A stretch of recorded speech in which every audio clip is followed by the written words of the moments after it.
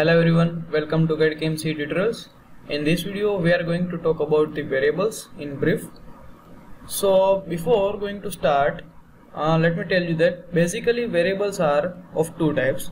The first one is the user-defined variables and the second one is the predefined variables that is defined by the SCILAB. So if you want to use the predefined variables, then there is no need to define such variables. So let us first start with the user-defined variables. So it's a very simple, like if I want to define a variable x and I want to assign value of phi to that variable.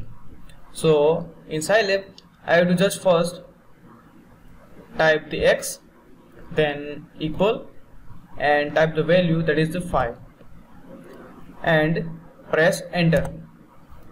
So here in the variable browser you can see here first the name of the variable, that is x, then its value that I have defined, that is 5, and its type. So by default it will take double.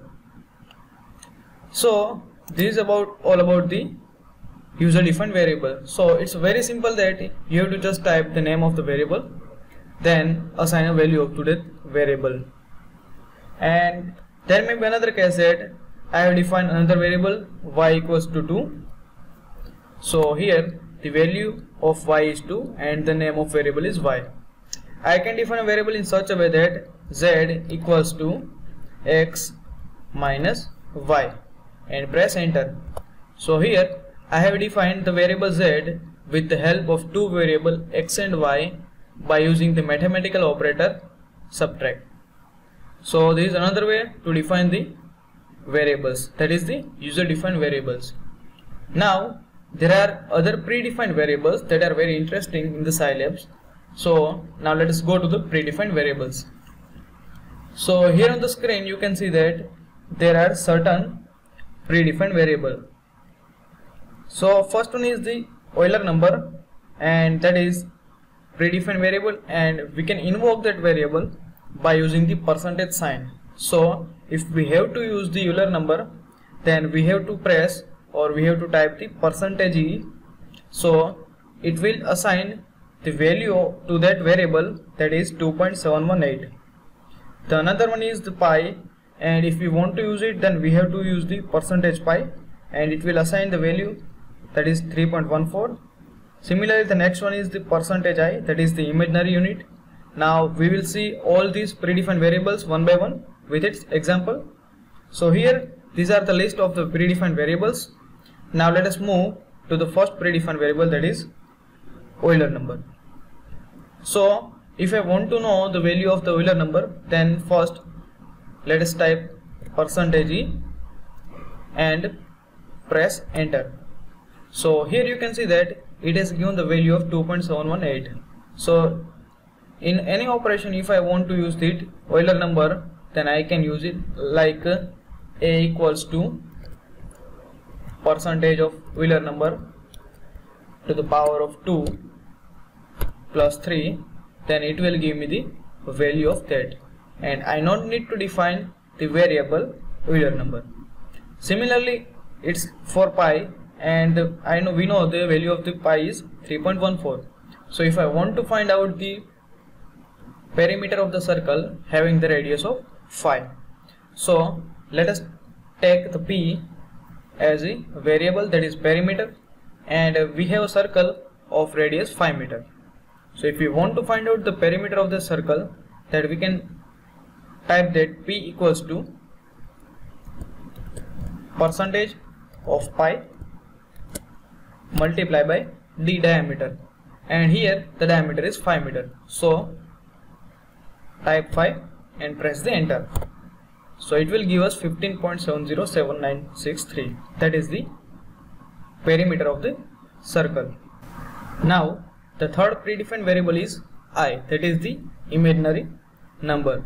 So first let us check that we know that the square of I is -1. So we simply here type that square of percentage I, and that will give us the value of -1.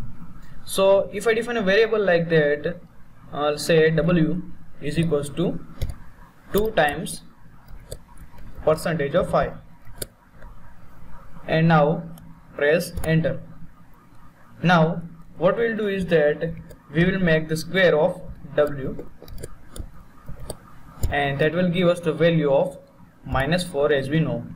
So the percentage I is used when you define or when you give the complex variable.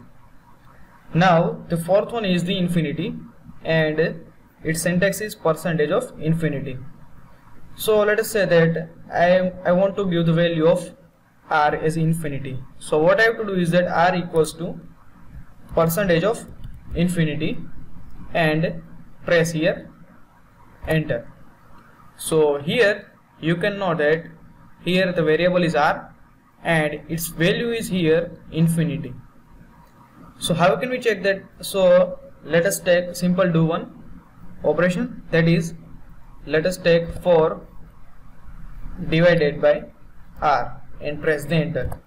So it will give us the value of 0 because 4 divided by r, that is the 4 divided by infinity, and that is equals to 0.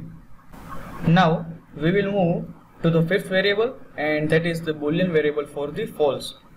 So this we will do by an example. Now suppose we take that y equals to 5.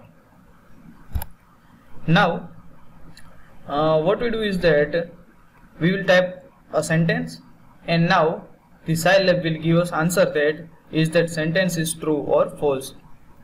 Now suppose here that y equals to 5. So what we will do is that we will say that y is greater than 3 and that is equals to true. So what we are saying that y is greater than 3 is equals to true. So we are saying that y, that is 5, so 5 is greater than 3 and we are saying that it is true, and just press enter. So here we know that this sentence is true, so in return SCILAB will give us true, that is capital T.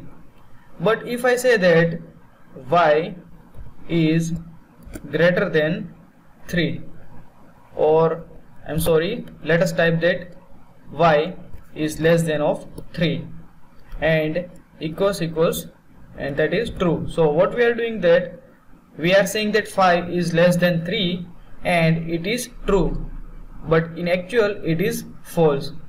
So if we write this sentence and press enter, then the SCILAB will give us the variable f.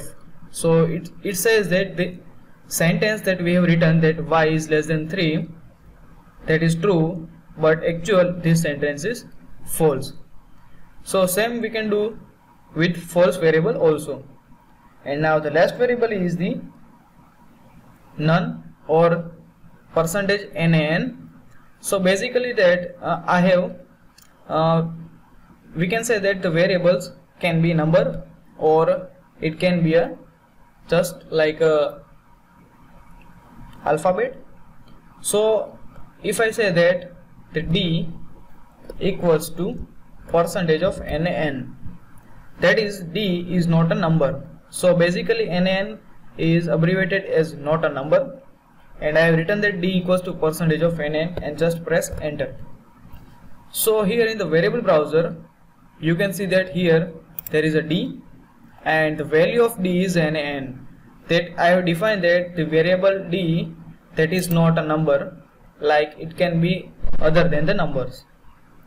So this is all about the variables, that are the user defined variables and predefined variables. Hope you enjoyed the tutorial. For more videos on SCILAB tutorials, subscribe to my channel CAD KMC Tutorials. Thanks.